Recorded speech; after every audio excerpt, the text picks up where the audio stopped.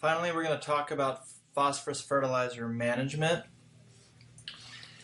When we're thinking about managing phosphorus and fertilizers, we most commonly evaluate if a soil needs fertilizer by analyzing soil tests.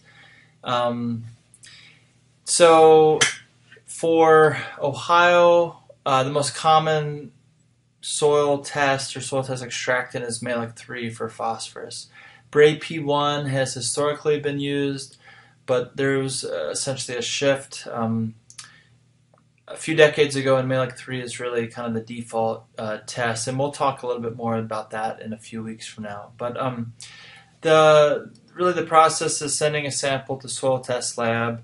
It gets mailed or dropped off. That sample is dried, it's ground, it's shaken with an extractant, and then it's quantified on the ICP. Okay, so Malic 3 levels.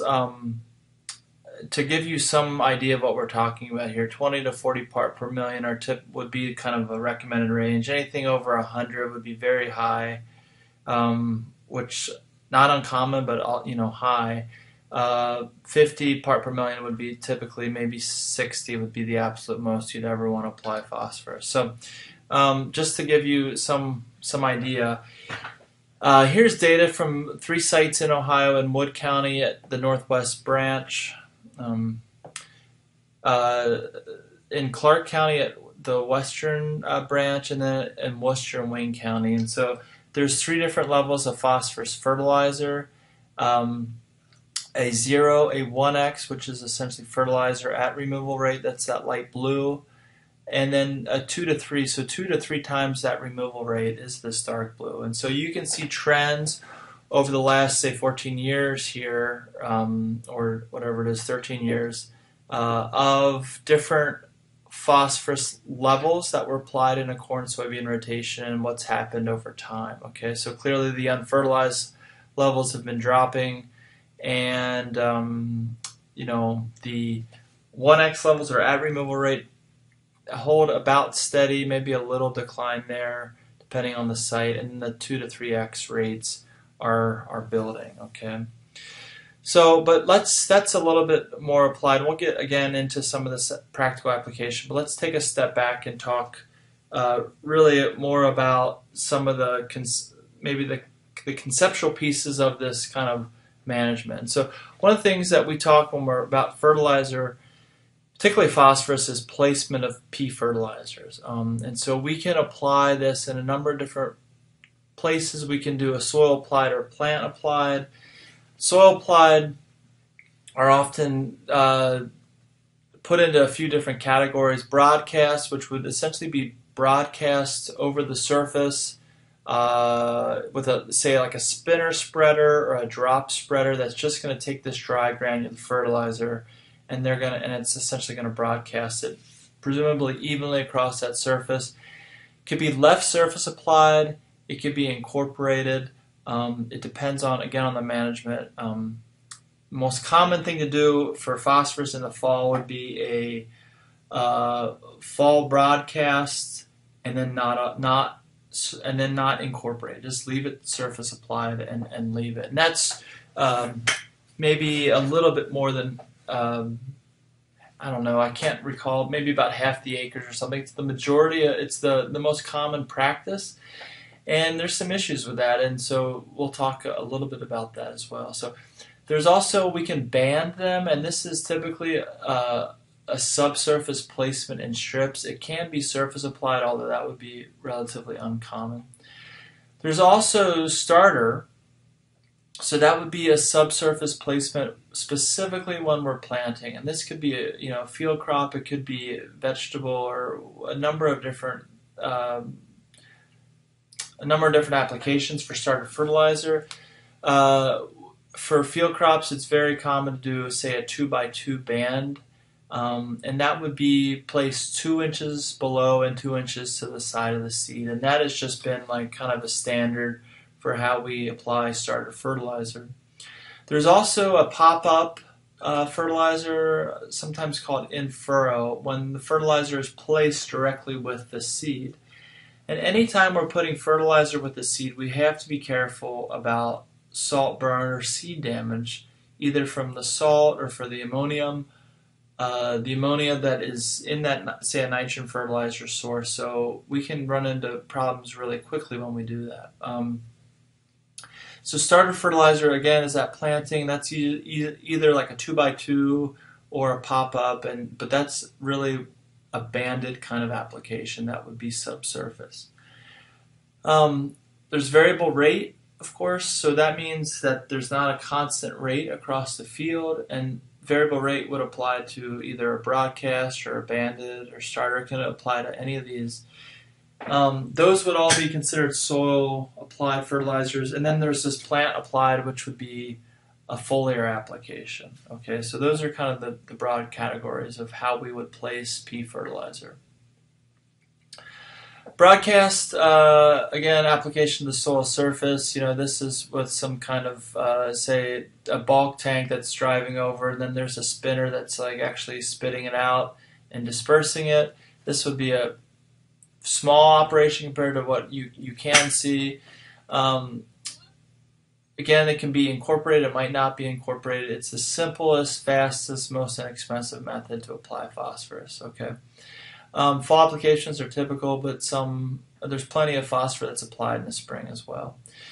In soils with lower P fixation rates, that is, soils that are in range or in kind of a recommended range already, fixation rates will be typically low. But when we're in really low testing soils where we suspect high fixation rates, this might be challenging to meet all the crop nutrition need by broadcast. So we might want to think about a more concentrated placement via banding if we're in either a high fixing soil or in a soil that's very low soil testing. Okay. No-till can cause stratification by depth, and so in a no-till situation, a true no-till where we're not tilling for, say, many years, decades or more, constant application at the surface, really increases the stratification, that is, the concentration of nutrients in the surface, and then as you go through depth, those nutrients really diminish. So in no-till situations, thinking about banding or some kind of subsurface placement might be advantageous or considered better in that regard. So banding phosphorus fertilizer, again, this 2x2 placement, so it's 2 inches over and 2 inches down. There would be a disc opener that would place the seed, and then another disc opener for the fertilizer. So that would be very kind of common on a lot of planters that you would see around. Because we're putting starter fertilizer and banding it, there's less interaction with the soil, less soil volume, and less rates of fixation that would happen because of that. Okay, so, and then of course putting it right here as opposed to a broadcast application, when that seed starts to grow, it's going to have a really good access to a highly enriched phosphorus zone right here. So it's can be very advantageous for plants, especially in cool or wet conditions. Okay. Now, starter fertilizer will nearly always translate into an increase in the development of the crop. In other words, as that crop is developing, it will typically progress a little faster. So in the case of corn, for example, it would put on a greater number of leaves quicker, and then it would go to actually flowering quicker. So the corn would tassel maybe a couple of days, maybe a whole week early, relative to a strip that would not receive starter. But that doesn't, just because faster development certainly doesn't always translate into higher yields or better outcomes. So it's just, that's perhaps the most consistent thing we find with a banded or soil apply phosphorus. Okay. So advantage, we can often save on fertilizer bills if we're, just banding in a small band and not doing the whole soil. So this could be better if you're renting ground and not farming, plan on farming that, or unsure if you're going to farm it, say in 5 years from now or whatever. And it can improve yields in no-till soils where soil temperatures are typically low because a lot of residue and they haven't been disturbed or aerated. Disadvantage is that typically band application requires additional time and labor at planting for filling fertilizer boxes. Planters can't go as fast, or they're way down, so you can't often increase planter size proportionally if you've got heavy fertilizer boxes on it. We can't band and put close to the seed, and that's really just can often considered a one-time deal. We're not applying starter fertilizer for a corn and then a soybean and then a wheat crop. It's really just for that crop. So we can't jack the rates up so high that it's going to be, feeding successive crops after this one. So that's one disadvantage. Whereas a broadcast application, you can apply for 2, 3, 4 years in advance. And again, because of this limitation and what we're putting in a band, we might not even supply the required phosphorus for that crop in a single 2x2 placement. So it might require an additional, say, broadcast application or some other event of fertilizer, right? So, okay, so imagine the same amount of fertilizer where we apply it in broadcast versus when we just band, and so obviously it might be the exact same number of dots or total weight of fertilizer, but just put it in a much smaller space. And so that's the whole idea with banding, okay? We also have pop-up. Again, pop-up or in-furrow, it's putting fertilizer directly with the seed. This can be dry fertilizer, it can be liquid fertilizer. So it would be most commonly MAP for phosphorus or 1034O or AAP for a liquid.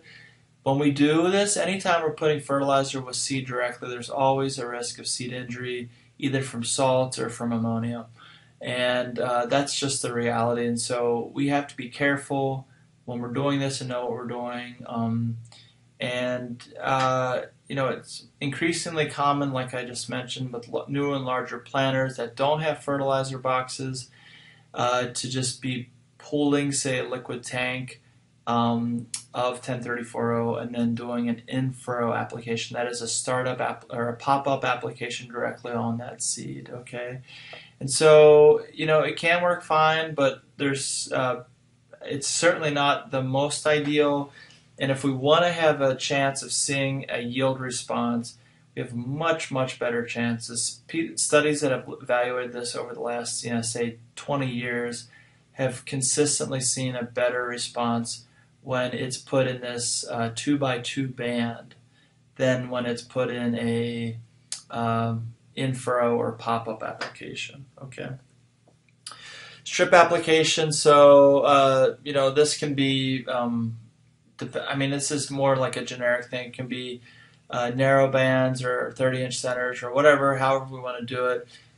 Typically, this might be done with some kind of strip tillage event, so we're not tilling the entire field. We're just like tilling or ripping, say, whatever your row spacing might be or whatever your implement might be. So, again, advantages: reduce contact with P, and so reduce fixation.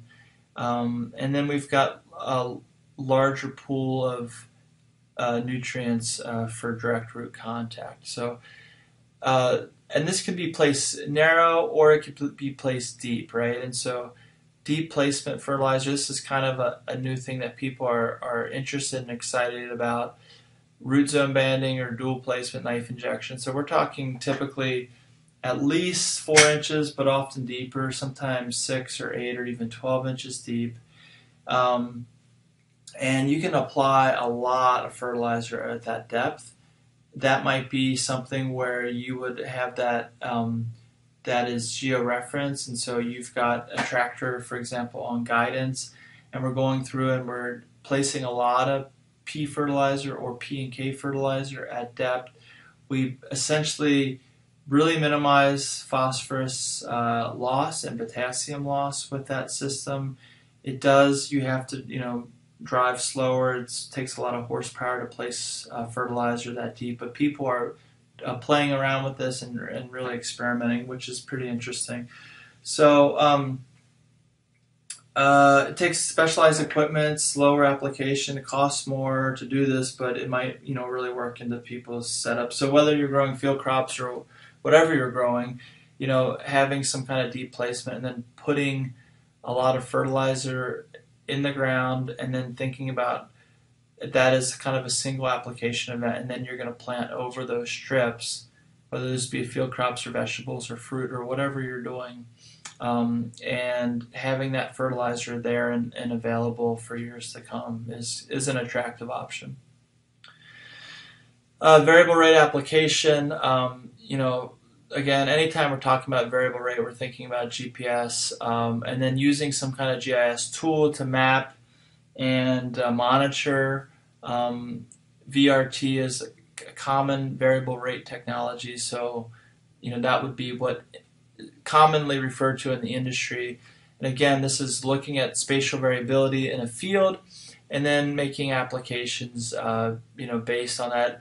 If this only works if you're soil testing on like a zone or grid sampling where we'll talk more about that later, but if you're taking a field and subdividing into subunits and then getting soil test information from that and then making applications based on that soil test information. So good VRT, variable rate technology, depends on good soil testing. So that's like kind of a prerequisite for doing variable rate is like you need to do soil testing, breaking that field up into smaller subunits. Okay. Foliar fertilizer is really not recommended for macronutrients, folks. Despite what you hear, what people want to sell you or may want to sell you, plants have evolved to take up nutrients through the roots, right? Not through foliar. And foliar fertilizers make sense for very small quantities, that especially when there's a lot of binding that happens in the soil, but phosphorus is not one of these cases. Phosphorus should be soil applied. Foliar fertilization is really only effective for small quantities of nutrients or other types of growth promoters, etc., etc. Typically not cost effective for P. Someone tries to sell you a whole thing about why you should fertilize with the foliar parts of the plant with phosphorus. I would ask for data and probably be very skeptical of that as a recommendation. Okay, so P fertilizer management, we really need to think about absorption precipitation reactions. How much P is getting fixed is going to determine how often we should apply it. Typically, soil texture plays into P fixation, as we talked about. Higher clay soils, higher CEC soils typically have greater P fixation rates. So we might think about managing high clay soils for P fixation. And then P placement, thinking about, again, this is a bit of a redundant slide, but just to kind of drive home the point, this idea of exposure to soil. So broadcasting, we typically get more fixation versus banding, where we're going to get less fixation because we have a higher concentration of nutrients that's interacting with a smaller volume of soil. Okay, so the band application typically are going to have less P fixation in general and more overall availability. Special case scenario that we don't really think a lot about in Ohio with our soils, but is very important for a lot of parts of the world. Zinc deficiency can occur with excessive P fixation. So P phosphorus uptake inhibits, or excessive phosphorus inhibits zinc uptake. Okay, so and when we have a lot of phosphorus fertilizer or very elevated phosphorus soil, zinc can be driven into deficiency essentially because of that P fertilizer. So we need to be careful when we're managing P and thinking about zinc. You go say to India or in South Asia, there's a lot. Nepal, the Indo-Gangetic Plains, there's Pakistan, et cetera, et cetera. There's a lot of soils there that are zinc limited, and so applying phosphorus fertilizer exacerbates zinc deficiency issues that are very real and very easy to document there. Places like Ohio, even there's a lot of zinc that's sold, a lot of zinc that's applied. It's much more difficult. We've tried to find fields that are responsive to zinc. So there's a widespread perception that crops need zinc. We got to fertilize with zinc. Not saying that that's never the case, but I believe that there's a lot of zinc applied that we don't really particularly need it. So, but it's good to know about that this kind of interaction, this negative inhibition occurs. Okay.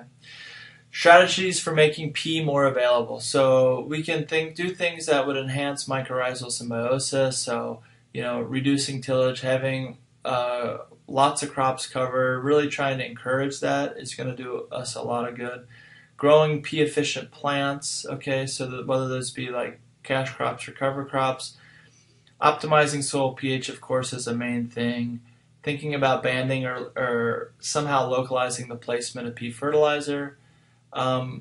Combining ammonium with P fertilizer. Ammonium will, with MAP and DAP and 1034O, that ammonium acidifies that zone where the P fertilizer is. It typically makes that fertilizer a little bit more available, that P more available. Encouraging the cycling of organic matter, building organic matter, all these things are going to help make P more available to the crop that you're growing, okay?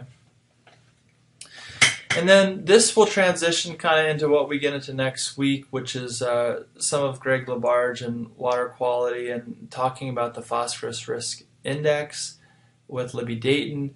But just I'll end with some BMPs to keep phosphorus on the field, okay? So the first set deal with rate, application, and timing of phosphorus fertilizer. So the first step would be, BMP, this is a best management practice, okay? So this is just kind of a rule of thumb that we can follow for keeping phosphorus on the field, stopping or mitigating phosphorus loss to surface waters, okay? So first of all, avoid overloading soil. So if your soil doesn't need P fertilizer or manure, don't apply it, right? So that's a big challenge. This is, don't apply to fertilizer if it's greater than, these numbers are even very generous, right? So 40 Bray or 60 Malic.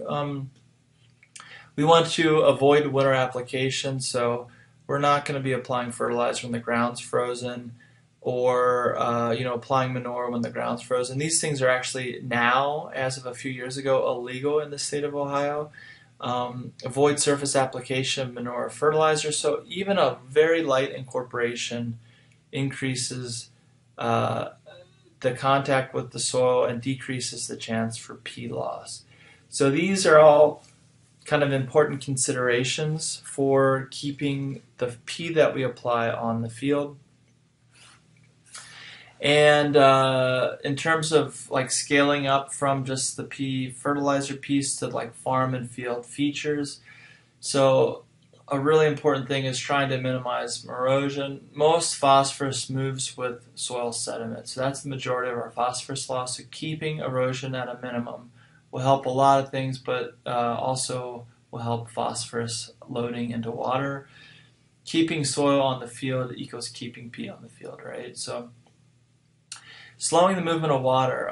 When water just flies through a field, it typically has a greater chance of taking phosphorus with that. So if it's surface runoff or if it's going through the tile, we want to slow the movement, and that will often slow P loss. So we don't want it to be like a straight channel that just sheds it and it's gone, but helping that water slowly percolate into the soil and then moving along. So that's a lot easier said than done. It's a nice ideal, but it's very challenging to manage that. Okay. Know your field's risk factor. So not all fields are the same, and this is a big part of the phosphorus risk index that we'll talk about next week. So different fields have different innate properties for phosphorus loss. Some fields have very low risk and some fields have very high risk. So understanding that and managing accordingly, okay? And then last but not least, but striving to build soil quality. So we understand that when we have a better, quote-unquote, healthier soil with better structure, better biology, we're going to have better water quality outcomes coming off that field in general. That's very difficult to quantify, but in general terms, we know that soil quality is important and is linked to water quality in general. Okay, so with that, I'll end, and we'll go. That will be all of the material for the week, and again, we'll start next week with talking about Greg Labarge and water quality, and then moving on to Libby Dayton. Okay.